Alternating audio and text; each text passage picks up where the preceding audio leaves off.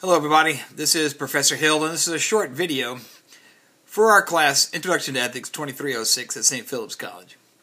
Today's Monday, the 29th of January, International Holocaust Remembrance Day.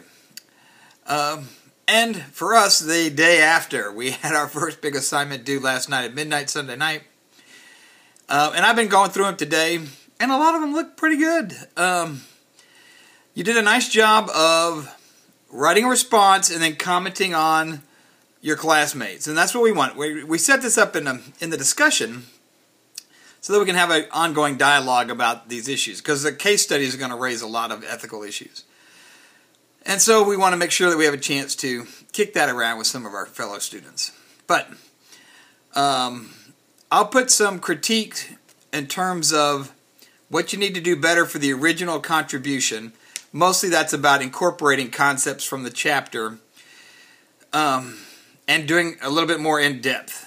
Some people did a really nice job of that. Other people need to spend a little more time on them. But we'll get there. Like I said, this was our first one. It's going to be a long semester, so we're just going to go slow here.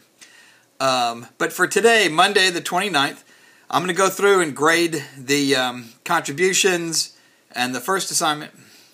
And I'll also post up the next case study, which will be due a week from now, Sunday night. So what we're doing now is reading Chapter 2, trying to wrestle with some of the concepts there, and I'll be doing more tomorrow and the next day on some of the key concepts from Chapter 2 of our textbook, Doing Ethics by Vaughn. In the meantime, I just wanted to say, look, nice job. We're off to a good start. That's the key thing here. So we'll make some improvements as we go along, but so far we're doing well. So read Chapter 2, take a look at the next case study, and we'll talk again soon. Take care. Bye-bye.